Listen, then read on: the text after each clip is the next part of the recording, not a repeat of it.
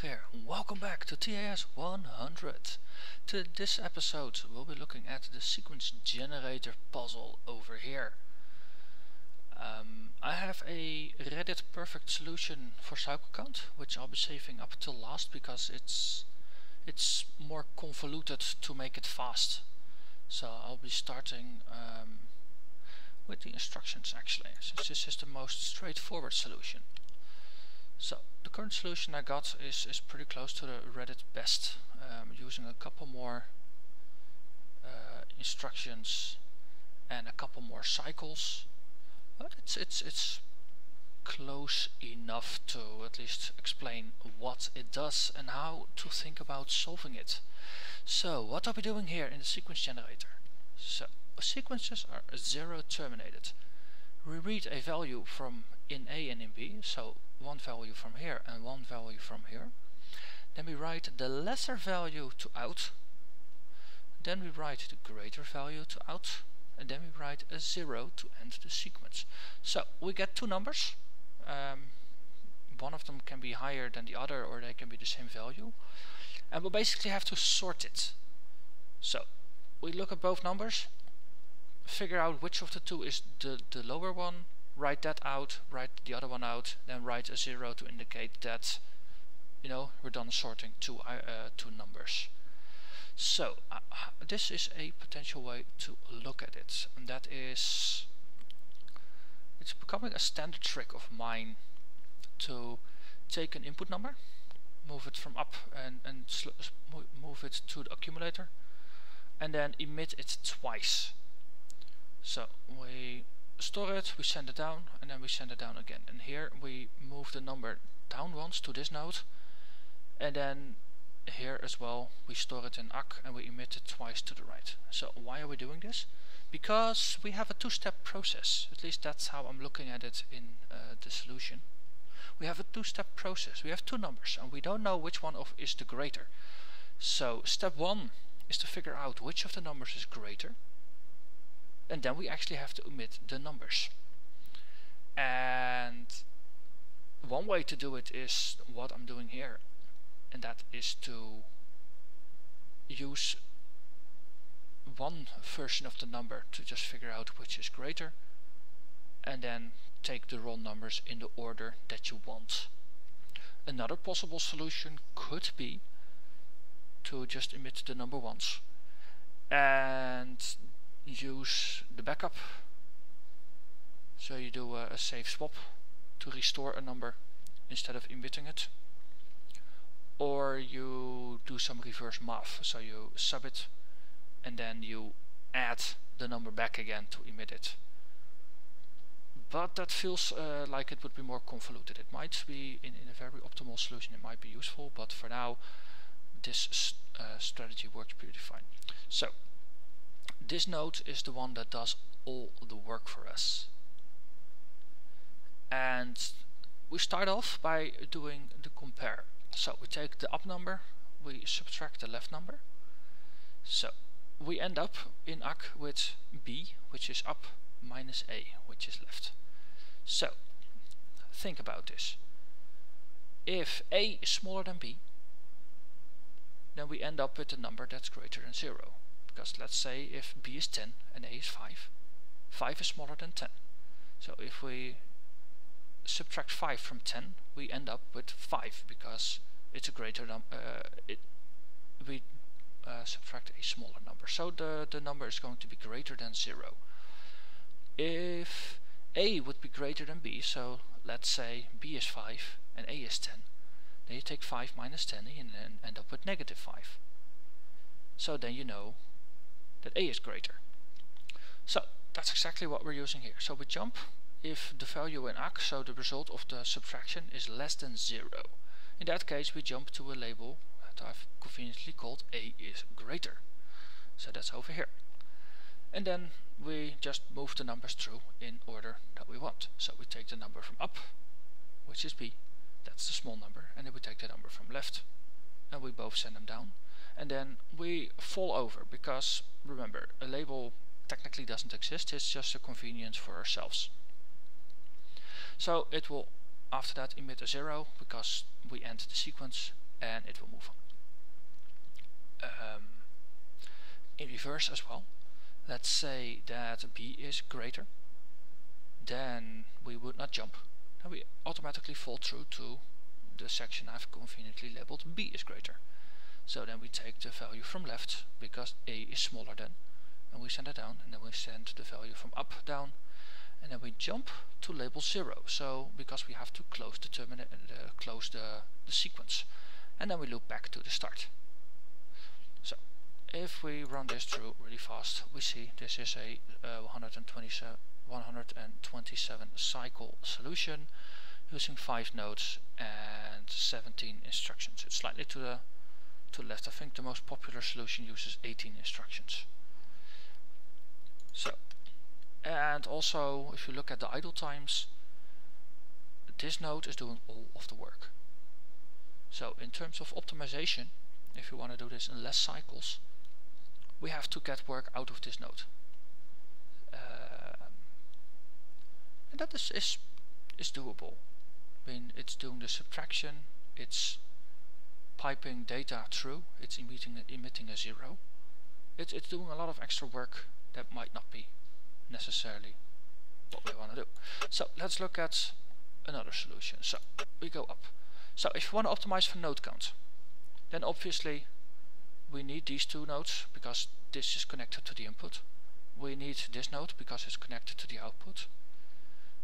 And the most optimal solution in terms of node count is to just add this one, because that connects all the nodes that we actually need.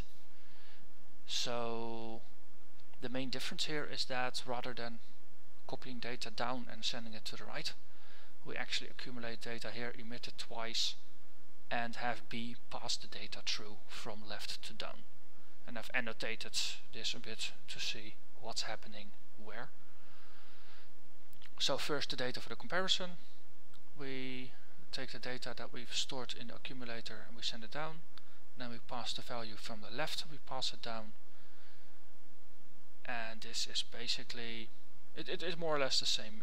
We already have a double, the data being emitted twice down, and then we append a 0 here. So we use more instructions to get a slightly better cycle count. And this is 128. So that's why this is probably the most popular solution, because this is what a lot of people start out with. Okay, now let's move on, and let's see, this one was, again, it was fairly close to the Reddit solution. I used two extra instructions, ran 14 cycles longer. In the end, optimizing, I think the one that we really want to optimize is the cycles. So let's focus a bit on that. This, it seems similar in structure to the first one that I showed, the 5-node solution, with the difference that we actually use 2 nodes on the side here, and we have some extra emitting down here. So what are we doing here? We actually send numbers all around. So we move the number from up with the move to the accumulator, and then we send it to the right. And afterwards we send a number down, which we pipe to the right. So why are we sending it to the right? That's a very good question. Because here we store the input number in the accumulator, and we also pass it to the right. So that's interesting, isn't it? And that is because we are doing a subtraction here. That's right. What I said before, the middle node was doing a lot. It was doing really a lot. So it was doing the subtraction, it was doing the compare, and it was it was passing data through down, and it was appending a 0. So if you look at the final node, you see that we have up down and emit a 0. So the appending of the 0 happens in the bottom node. So that's something that got offloaded. Another thing that we could offload was subtracting of the numbers, and that now happens here. So we take we store the number in a raw form and then we emit it to the right. So we have the real value emitted to the right, and we move it from the left, we move it down, and from the up we move it to the left. So after a few cycles we have the number, the B number, ready here, so that the middle one can pick it up. And on the same way, after we emit the number to the right, we emit the number down as well. So we have the raw value of A waiting on this one. So the middle node will have access to the raw values of A and B by itself already at the start. All it needs is the subtracted value, which is what we do in the top node. So we take the value from the left and we subtract it from the value that's been accumulated. So the value in ACK is then the subtracted value, and that's why we emit it to the right before we do the subtraction. And then we send it down. And basically all it does is save one cycle. Or yeah, in the main loop. Because before the sub left would be the next line after this, and then we need to compare, and all we did was move it up and add a lot of extra instructions to make it work. But because this node was just being so busy that just even taking one single cycle out of the main loop, if you do that 15 times for because there's 15 input values, that will actually move a solution of 100 cycles down to 85 cycles. Or in this case, something that was probably closer to 101 or 102, move it closer to 87. So this is the solution that, at least at this moment, is also in line with the same numbers as the best solution as reported on Reddit. So yeah, I did something interesting here as well in order to make things even better. Before we had the sub in here and it was doing some extra work. Now all this does is it takes the number from up and then it does a compare. It no longer subs, it no longer does extra work. So in this case, if we end up in the loop that A is greater, then we just move the numbers, and then actually rather than doing a jump back to main, we inline it. Because remember, jump to main, it's a full cycle that basically doesn't contribute to getting you closer to the solution. B doesn't need a jump because it falls through. So this automatically has looping behavior, so you don't waste a cycle when B is greater, but when A is greater, you waste a cycle if you do a regular jump. So if you have a very, very small main, you can actually inline it. Just copy the code and add it, and then you do a compare. And in this case, the main function does a jump to B is greater if it's greater than 0. So you want to skip A.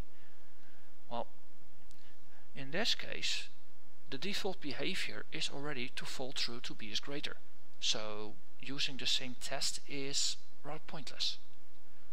Instead, you want to capture the situation that you have here when A is greater. And as we figured out already, A is greater.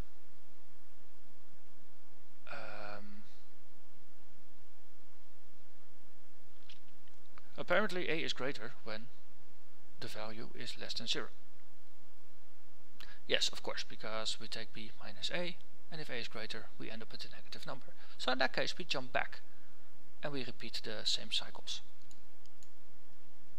And this is more a more elegant solution than always doing the jump, because this saves, assuming a perfect mix of A and B, it saves you about half a cycle per input. So this shaves off about 7 cycles. So currently we got 87. And if actually, I can actually show you. So if we do it like this, we do a jump main, and we run, and we jump back to 95 rather than 87. So that's an 8 extra cycles. So that's about half of the numbers. So let's restore my pre-solution and double check, and it's indeed 87. So that's probably more than you wanted to know about the sequence generator. And yeah, next episode I'll continue with one of the other ones. I still have a couple of the first ones. The differential converter, for example, that I still need to optimize for cycles. The signal comparator, I don't have an optimal solution just yet, and the same for the multiplexer. It's just off by a little bit, but I'll eventually get back to them. But for now, I figured I'll continue with just more solutions for other puzzles, and you know, so you can learn and see how I did it. And with that, I thank you very much for watching. If you enjoyed this, please rate this a thumbs up. If you want to stay up to date, consider subscribing to the channel. And with that, I wish you a pleasant day. Bye bye.